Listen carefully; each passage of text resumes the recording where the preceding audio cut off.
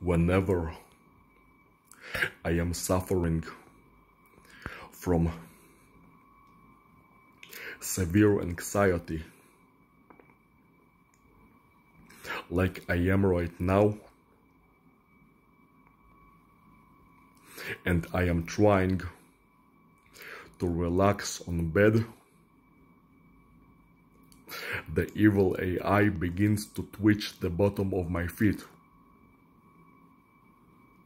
which only makes things worse. I am already feeling awful. Why make it worse by twitching the bottom of my feet, trying to make me believe that my anxiety has some sort of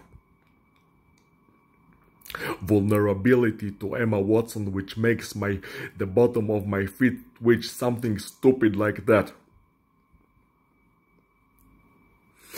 I know for certain that it doesn't happen on its own, that it's the evil AI, and I want it to stop.